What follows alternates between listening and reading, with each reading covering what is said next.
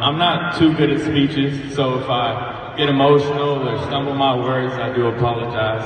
But I wrote a little something. And for those who don't know who I am, my name is Bennett. I own a company called Lyrical Lemonade. And I had the pleasure of being able to work with Juice WRLD very closely and do a lot of his music videos along with many other things with him. So thank you guys for allowing this to happen.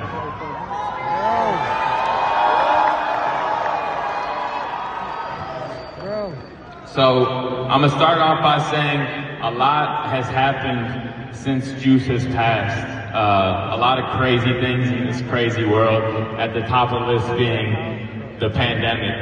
And I always think, what would Juice think of the pandemic? How would he handle this? And probably like everyone else, he wouldn't like it too much.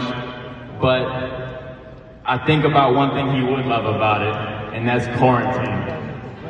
He would do nothing more than, love nothing more than to be able to be locked in a room just to make music without interruption. It was truly his favorite thing to do. And that was one of my favorite things about him, was his passion. You know, I love passionate people.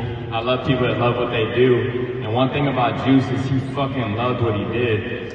And so, yeah, if he was still here today, through quarantine, through a pandemic, could you imagine the music we'd have right now? Goodness.